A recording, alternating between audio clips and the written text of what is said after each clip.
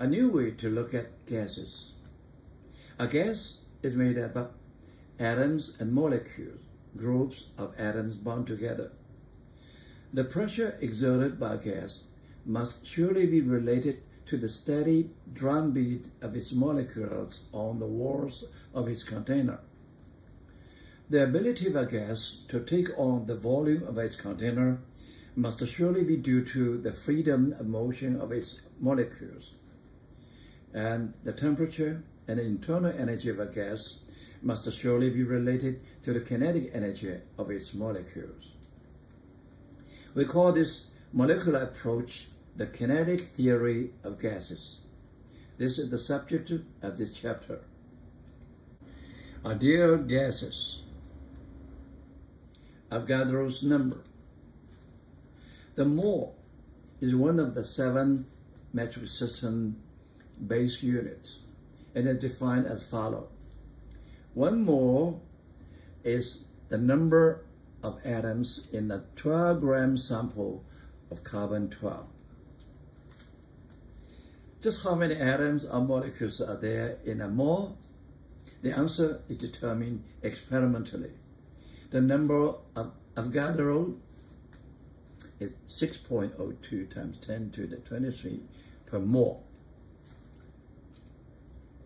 This number is called Avogadro's number. Avogadro suggests that all gases contain the same numbers of molecules or atoms when they occupy the same volume under the same conditions of temperature and pressure.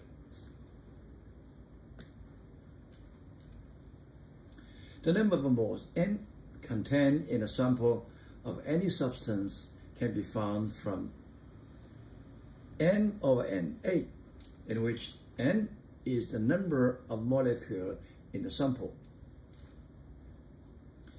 The number of the molecule in the sample can also be found from the mass M of the sample, and either the molar mass M, the mass of 1 mole of that substance, or the mass M of 1 molecule, N equal to mass of sample divided by molar mass M. Molar mass means the mass of 1 mole of that substance. Summarized, N equal to numbers of molecules in the sample divided by Avogadro's number, or equal to the mass of the sample divided by molar mass of this substance.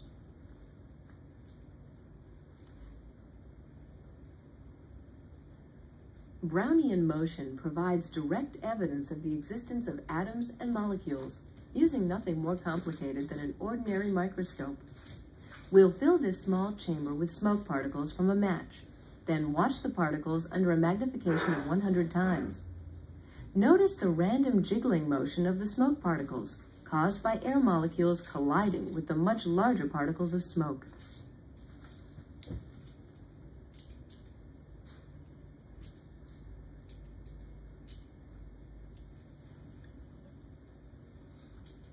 We'll use these small spheres moving in a frame to simulate Brownian motion.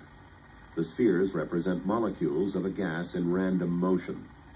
When we add a larger disk to the frame to simulate a large smoke particle in the gas, the disk is jostled side to side, just as a smoke particle is jostled by the motion of the smaller molecules in a surrounding gas.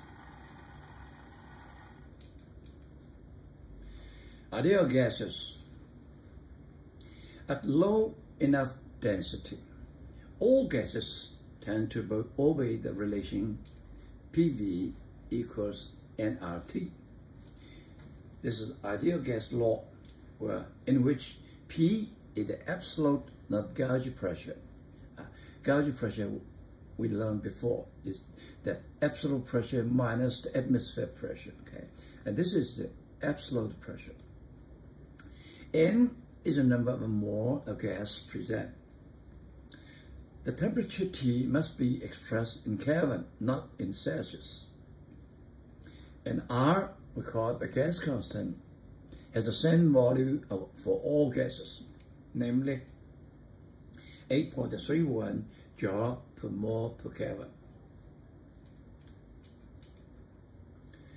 PV equals nRT. This is the ideal gas law. Provided the gas density is reasonably low, the above formula holds for all types of gas, or a mixture of different types, with N being the total number of the moles present. Although there's no such thing in nature as a truly ideal gas, all gases approach the ideal state at the low enough densities. That is, under the conditions in which their molecules are far enough apart. Thus, the ideal gas concept allows us to gain useful insights into the limiting behavior of real gases. Look at this picture, okay? One molecule hit, change direction and speed until next hit, change speed and then direction, another hit, okay? And so on, okay? What is the ideal gas? Ideal gas means lambda much larger than air, much larger than R. What is lambda? Lambda is the mean distance between two collisions, or average distance between two collisions. These longer and have shorter, and the longer, so on. So this is average. Air is the distance between particles. Now this looks like, in this picture, like around this one is the distance between particles. And R is the interaction range of molecules. Usually you touch together, you have interaction, the distance about 2R, is about diameter of the molecule or atoms. You satisfy this condition, this is called ideal gas. That means the density low enough. They obey the law PV equals nRT. If we introduce Boltzmann constant K, it's called a Boltzmann constant K. K defined by R over Na. R is gas constant, 8.31 for all gases. And this is Avogadro number, is constant. So we put this number inside, we get the K, about 1.38 times 10 to the minus 23 joule per Kelvin. Now, we look at this NR. This R equal to KNA, okay? So NR, we can put this, N is N over Avogadro number, R is Kn. And so we operate this one, Na cancel out, so Nr equal to Nk, okay? And we put this NR into this one. So we get PV equal to nRT equal to KNT. In other words, PV equal to KNT. This red one is equivalent to the blue one. We look at this ideal gas at a different point of view. This is from whole sample, this is from single molecular and atoms point of view.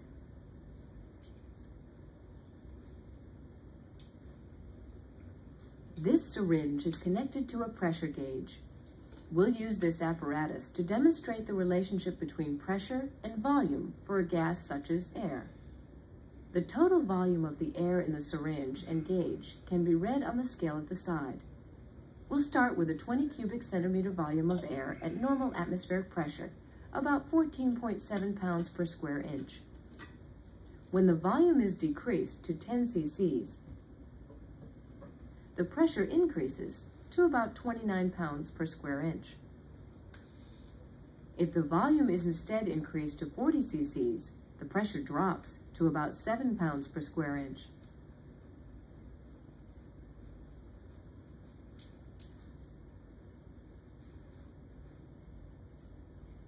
We'll use this pressure gauge connected to a hollow copper sphere to demonstrate how the pressure of a gas varies with temperature. With the air in the sphere at room temperature, 21 degrees Celsius, the pressure is about 14.2 pounds per square inch. When we dip the sphere in ice water to reduce its temperature to 0 degrees Celsius, the pressure decreases to 13 pounds per square inch. Dipping the sphere in boiling water at 100 degrees Celsius increases the pressure to 17.5 pounds per square inch. If we mark these 3 points on a graph of pressure versus temperature, they appear to lie in a line. Extrapolating that line backwards indicates that the pressure of the gas would reach zero at approximately minus 270 degrees centigrade. Work done by an ideal gas at constant temperature. And remember, this is the condition, at constant temperature. We look at this PV diagram. We have 3 lines. They are isothermal line. With this, all these PV satisfy the temperature is constant. This is 320 K, 310 K from C. And initial state for I along this one-level curve to F. This process we call constant temperature. This process we call isothermal process. Okay. The isothermal process you have feature. The work done by definition is PDV integration from VI to V final. And at constant P is always obey the ideal gas law, nRT over V. PV equal to nRT.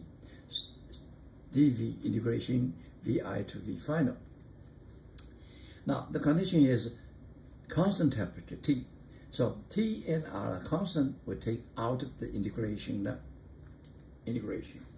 You get a dV over T and VI to V final. This integration is very easy. It's log of V. So we put the V final, V and R. We get work done by an ideal gas at constant temperature W equal to nRT or log of VI V final. V over V initial. Okay. Now let's calculate the work done by an ideal gas. Starting from the definition W equal to PdV. At constant volume, V does not change. So dV is 0. The W equal to 0.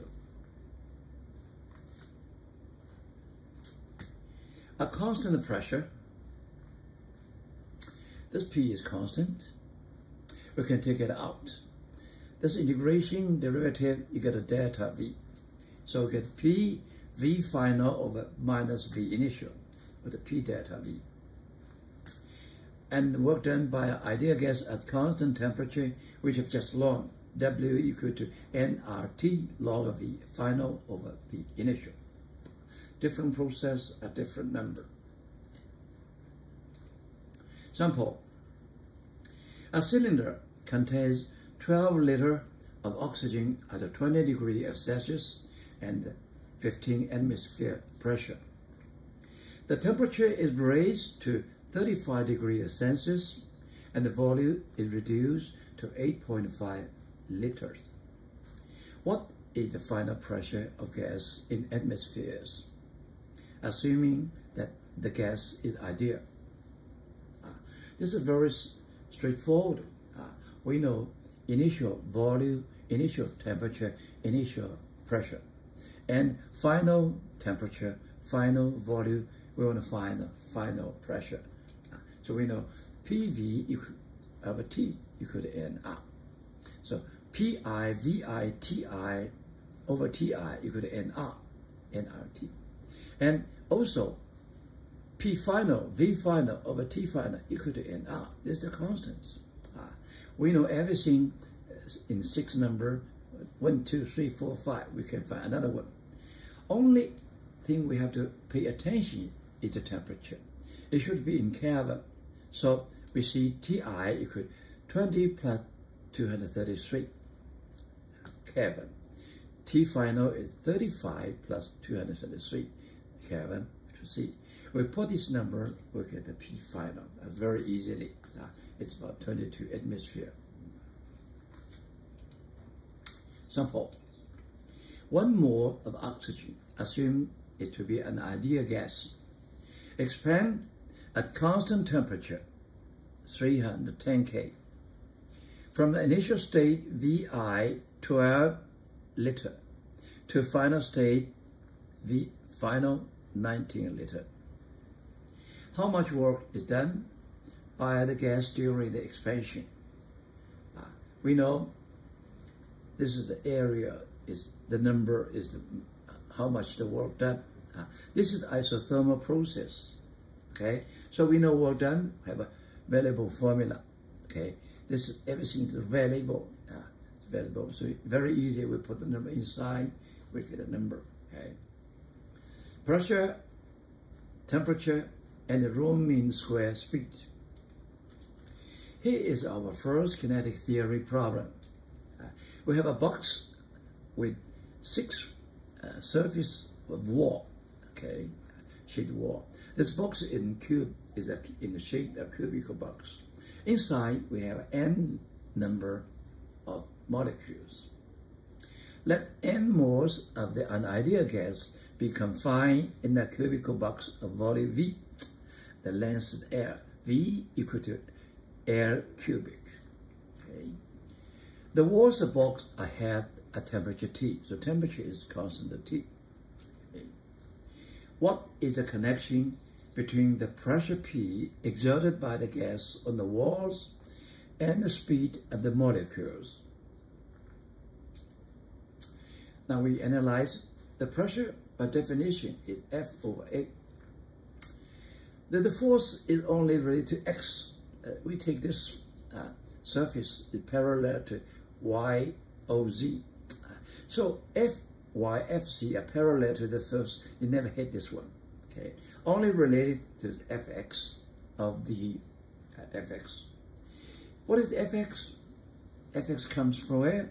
It comes from the hitting, drum beat hitting of the molecule. That's what, right? Look at the Fx. Altogether, you have 1, 2, 3, 4, 5 until the total number in Avogadro number. This is the total number in this box, right? So we put this on the 1, 2, 3, 4 together. That's the total force. Okay, the area is air square. Okay, now we studied this. Where is Fx? Single angular.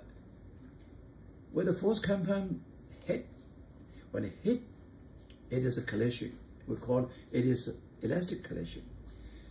Compared to the mass of the wall, the mass of molecule is very small. So we know that before, the result is returned back with the same speed. This is what we learned previous chapter. Okay. So the force acting on the wall by the number I molecule is the delta Pix of delta T. Okay. When you hit, you have a momentum change during that T. Okay. Now, what the delta P? When you hit the infinite wall, we're going to turn around with the same speed. So, suppose the speed is V, and after hit is also minus V. So delta P equal to, by definition, the 2mV x. This is number I, is x. This is number I, Vx. Okay. What are delta T? Very hard to treat the hitting time. Then we estimate this wall from hit here, go hit there, come back, back. So every time interval is, it goes air, come back air to air over V. This one we estimate, okay, is delta T. After delta T, it hit, okay. So it goes 1 air, 2 air divided by velocity, x. This is the very important module. Delta P equal to 2mVix. Delta T equal to 2 air over Vx. 1 delta T. 1 delta T. Okay? We put it inside. And we see Vix squared. 2 cancel out over air. We put Fix inside. So this Fix the I can be 1, 2, 3, 4 until this one, N and A. And this is you have air plus air squared, air cubic. The air cubic is V. This M is constant, the mass of one molecule. I take it out. So we finally get this answer. Now we do something to explain this first P. Okay. This is a V squared, 1x squared, 2xvx squared, f3 squared until n. Now, if we divided total number, I put it here, all right? This becomes the average V squared. And here, we exchanged N and M. We get M and TL. N, this one, okay? This is we know that's what it is. This Vx squared, you have 1, 2, 3, 4, it divided by the total number, so this is the average, okay, average. And look at this one. This is Avogadro number, this is a mass of one molecule. So this is equal to the 1 moles molecule, okay? So we rewrite this equation to N molar mass, because this is number 1 molar, you have this number, Avogadro number. Each one have mass M, so the total is molar mass. This is a cubic air, is the volume. And this is the Vx average, square average. This is the red one. Okay, this is Vx squared. You have 1, 2, 3, 4, 5, and divided by total number. So this is Vx squared. And we, by definition, which this one is called the V root mean square square. And this one, Vx is 1/3 V square average. I will prove it later, okay? And then we put this one, you get in 3V or the V.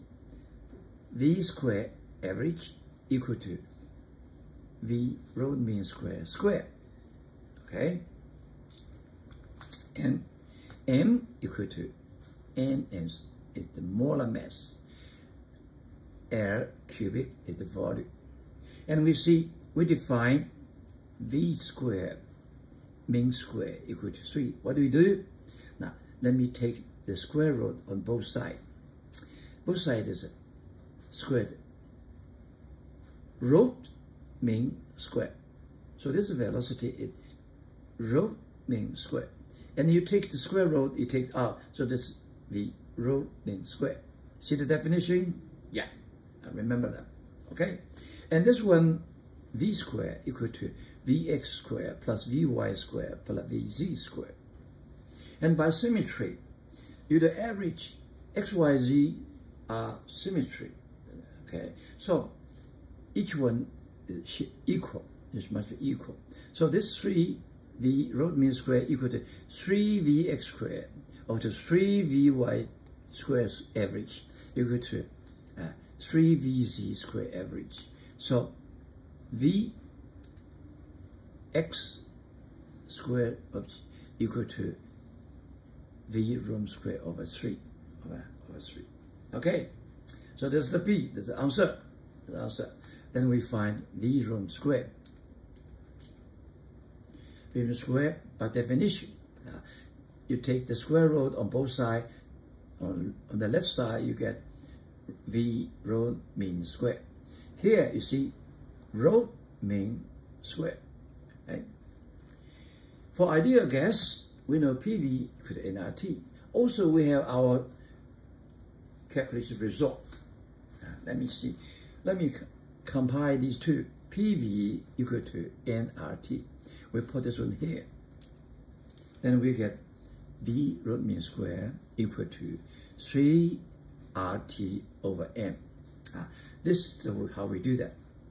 And from this, we learn V root mean square is nothing to do with P pressure and V volume, and is only related to temperature T and molar mass.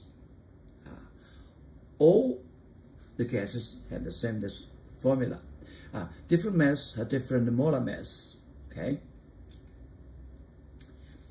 the root mean square speed, v root mean square, of the molecule of gas is closer relate to the speed of sound in that gas. Sound speed related to this one. Okay.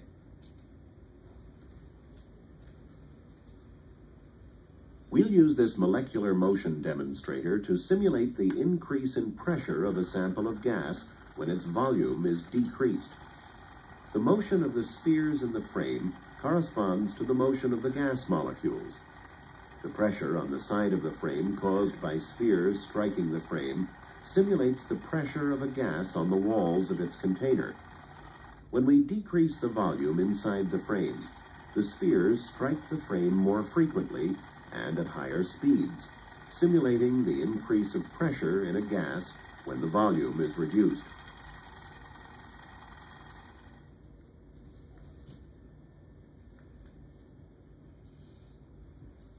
We'll use this glass tube containing glass chips floating in a small amount of mercury to demonstrate kinetic theory. When the mercury is heated over a gas flame, the mercury boils rapidly. The energetic mercury vapor pushes some of the glass chips up into the air, where they dance vigorously.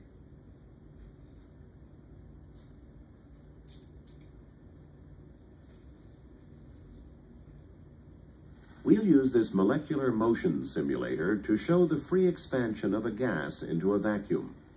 At first, the balls are moving in only half the frame. When we remove the center barrier, the balls expand freely to the other half of the frame.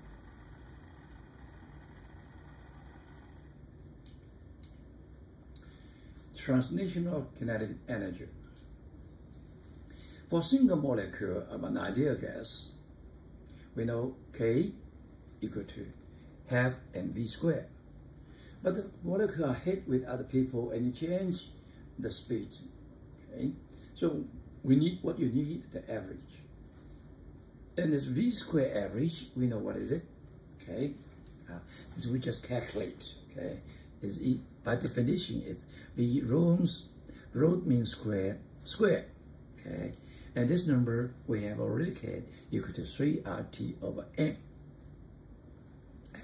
So we combine this one, M and M. Okay, this is molar mass. This is a mass of single molar. So this should be the number of the molecular. Okay, this is the Avogadro number because this is a molar mass. The divided mass equal to that number. Okay, and then we know R of N is defined by Boltzmann constant. So this is equal to 2/3 kT. KT. And we rewrite it as 3 times half kT. Oh, you should look at it. This is very interesting. You see, at a given temperature T, all ideal gas molecules, no matter what their mass, have the same average translational kinetic energy. K bar equal to 3 half kT. Why we take 3 out? Because for a single molecule, it has 3 freedom, moving along X, along Y, along Z.